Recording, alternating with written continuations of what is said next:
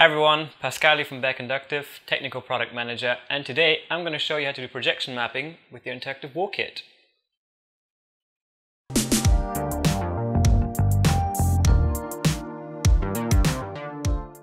With the Interactive Wall Kit, it is very easy to create a projection mapping installation.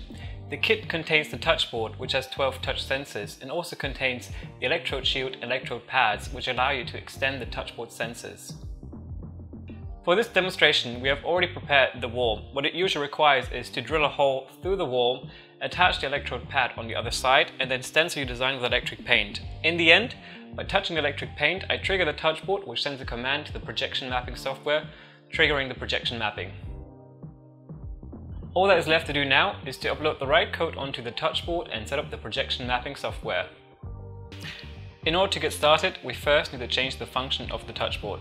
The touchboard comes pre-installed with the Touch MP3 function, but we need to change it to the MIDI Interface code.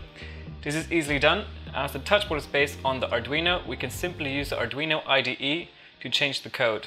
We just open the IDE, select the right code, which is the MIDI Interface one, and upload to the touchboard. There's no need to program at the moment, as we provide all the code examples for you to work with. Once that is done, we're ready to open our projection mapping software. In this case, we're using MadMapper, the demo version of it, but there's no need to stick to MadMapper. You're free to use any projection mapping software to your liking. When it is ready, we can drop in our animation and change the output mode. And then we need to calibrate it. So we just pause it for a minute there. And then we align it to our sensor here, just about here, and then let it play again. And all that's left to do is change it to the MIDI output. So enter the MIDI command mode, and then we touch the sensor, so that registers the command.